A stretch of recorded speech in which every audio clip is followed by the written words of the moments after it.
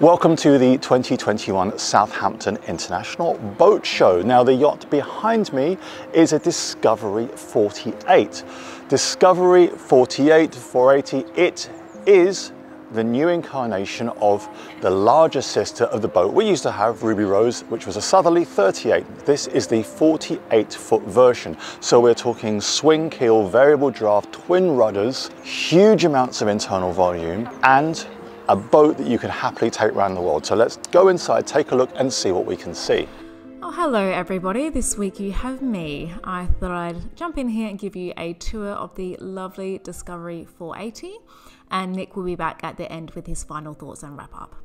A quick little bit of backstory on this boat before we start. As many of you know, we owned a Southerly 38 for many years, and our original plan was actually to upgrade to a Southerly 47. Unfortunately, Southerly went bust in 2014, but luckily for everyone, Discovery bought them out and have continued to build swing keel twin rudder yachts. The Discovery 48 now comes in several incarnations, with a fixed keel raised saloon, a fixed keel lower saloon, and a swing keel raised saloon, which is essentially an upgraded Southerly 480 and the boat we're touring today. Before we start, however, I do just want to mention that Discovery did go into voluntary liquidation in January this year. On their website, they do say that they are displaying at Southampton this year, at the Yachting Festival in Cairns, and at a few other boat shows this year, so I'm uncertain as to whether they're still operating. I've emailed them, they're yet to get back to me. I'm not sure if they're going to, and check out the description box below for any updates regarding whether or not Discovery Yachts is still operational. Anyway, let's get on with the tour of this very interesting yacht. So Discovery obviously chose to show this boat on the hard rather than in the water, and that's presumably to demonstrate the capabilities of that swing keel.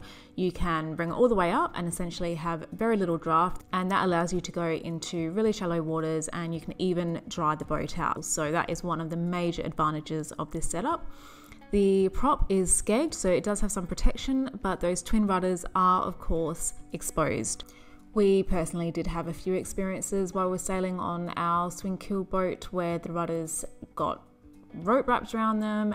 One memorable occasion, we got a lot of algae wrapped around one of our rudders in the French canals and we completely lost steerage. So they are a bit of a double-edged sword, but I think that the fact that you have that swing keel more than makes up for it. Anyway, let's go into the cockpit. This cockpit is very similarly designed to our Southerly 38. We've got those twin helms, of course, which I think is consistent throughout the entire Southerly and Discovery range. Very good visibility from the helm stations. You are somewhat protected with that bimini and dodger setup, but you're definitely exposed. I mean, this is why we never sat at the helms, to be absolutely honest. We preferred to just sit in the cockpit and sail along from there. But of course, a good helming spot is paramount. We've got that really nice teak cockpit table, of course, and just after that we have what we will see in a moment is the hatch for the aft cabin. Now, I'm not loving this, although I'm struggling to think of an alternative. You would definitely want to keep it closed while underway, that's for sure, although when you're at anchor you could probably keep it open with no problems whatsoever. Just having a quick look at the stern, you've got the dinghy davits, of course. All the lines run back to the cockpit, making this boat very easy to sail double-handed. That's pretty standard these days, even single-handed at a push. Not that I think you would do that unless it was an emergency. Heading down into the interior of the boat now, you may kind of semi-recognize this layout, especially if you are fans of distant shores. This is very reminiscent of the Southerly 47. As I said before, I think this is essentially a reincarnation of the Southerly 47/Southerly 480. So you've got that raised saloon, which is a really lovely place to be. I love how you can just sit and look out. That was one issue that I had with living on a monohull, is that when you're in a lower saloon design, then you are essentially kind of below the waterline, unable to have any line of sight with your surrounding environment. So I love the concept of a raised saloon. It does kind of lend itself more to sitting around a table, having a chat or eating rather than lounging, but you know, you can work out a way to make that work for you. Another major advantage to having a raised saloon monohull is of course that the nav station actually provides you with good visibility, so you can keep watch from the nav station. All I would say about that nav station is that I would really like to see like a little armrest so that when you are on a starboard tack you're not falling off the chair and into the galley, which you would definitely do. So that is something that I think does need to be taken into account when designing these nav stations. You need to be able to sit there no matter what tack you're on. Okay, let's go forward into the main cabin. God, this is so lovely, isn't it? My goodness, I love this space. It's just beautiful. The woodwork, look, if Nick were doing this commentary, he would be talking non-stop about the woodwork. I'm definitely going to give it a mention. Discovery are known for their absolutely stunning woodwork. I mean, look at it. You can't really get better than this. So if you love that kind of timber interior look, then this is really going to be up your street. I personally really like this cabin. I mean, how could you not? One thing that I always look at, as you guys know, is ventilation. Is there good ventilation in this cabin? I'm going to go with yes. You've got 3 opening hatches in the kind of ceiling. I'm going to be that awkward person and point out that of course when it is raining you'll have to close them all and then you won't have any airflow at all, so that's just something to consider. And I'll also just mention that the bow is not the best place for a comfortable night's sleep, particularly if you are underway or in a very rolly anchorage. Although if you're in a very rolly anchorage, then you might not be getting any sleep no matter where on the boat you are. Can we just take a moment to appreciate how beautiful that door is? My goodness, so beautiful. And now of course we're into the master heads. We've got a separate shower stool. I would expect nothing less from a 48-foot monohull, and of course the rest of the heads I think is pretty standard. And then heading aft into the aft cabin, this is also very lovely, and there are options for different layouts, and I think one of those options is that this is your master cabin and that the bow has like a different setup with more berths. So I personally would probably go for that because I prefer the master cabin in the aft part of the boat, but hey, you do you. We've got some good ventilation in here with several opening hatches, one of which of course is that one that opens into the cockpit, as I mentioned before, but you do have other options, and I think you would get some nice airflow in this cabin, and of course it's very homely and beautiful and cozy, and frankly a wonderful place to put your head down.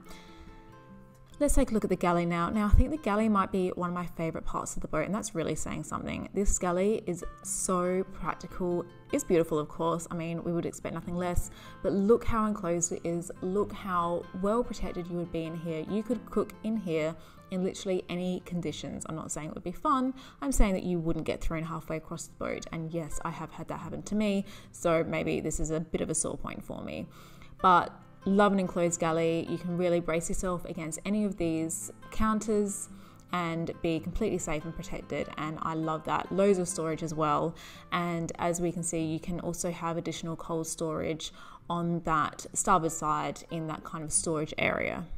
Let's take a quick look at this engine bay. I think Nick would say that this is a little bit squeezy. I'm not sure whether doing maintenance on this engine would be particularly easy because you really don't have much space around the engine at all. So that's just something to consider. Perhaps in real life it's a little bit easier, but from the looks of it, it looks a bit cozy in there. Moving forward on the side deck, we can have a look at those nice clean side decks that you can walk down without any tripping hazards. Flush mounted hatches, of course. I'm so excited by the number of opening hatches I can see. That really makes me happy. No mast rigging on this boat, of course, because we are in the middle of Southampton, which you may have already noticed. Obviously can't see those elements, but you can use your imagination. Overall, absolutely fantastic boat. I love this boat. I think that it would be perfect for Nick and I in perhaps a different world where we hadn't chosen a catamaran and also we could afford it. And that brings me neatly onto the price. We're looking at £825,000 for the base boat. And of course, once you add your taxes on top of that and your options, we are probably looking at closer to £1 million. Let's go over some dimensions and finer details. The overall length is 14.8 meters or 48.7 feet. The beam is 4.5 meters or 14.6 feet. And the draft, which is I think the most important thing, is just over a meter up or just over 3.1 meters down. So that's 3.3 feet up with the keel up or 10 feet with the keel down. So you can see just by those numbers the amount of flexibility that you have. You have that really shallow draft when you're in shallow waters, and then when you are sailing along in deeper waters, you have that really deep keel and all the benefits that that affords you. So, I mean, absolutely brilliant. Honestly, I think once you go for a swing keel, it's really hard to go back, and I honestly do not see how Nick and I could ever go to a monohull that had a fixed keel. We love a swing keel boat, and that is at least half of why I love this boat. Let's see what Nick has to say. Okay, so what do we think of this boat? I absolutely love it. Having sailed a twin-ruddered lift keel boat for 7 years, I can see the advantage of this. The variable draft is a game changer for those people trying to get into port early, for those people who want to get into shallow drafts, and we use that swing keel all the time. Anchored in the Bahamas in a meter of water, drying the boat out around the world, it was a real game changer for cruisers to be able to lift the keel. Twin rudders give you a huge amount of bite no matter what angle you're hailing at. You're never going to broach the boat with twin rudders. Internal volume is huge. The fit out is absolutely superb. Everything super well built, super well engineered. I absolutely love this boat. A fantastic boat. What are the disadvantages? Well, if you're looking at a boat with high internal volume, you are considering the fact that she's going to be pretty flat transomed, and a flat transom means she is not going to sail as well downwind as a canoe stern boat because just the action of the waves. So there is a play-off. Internal volume,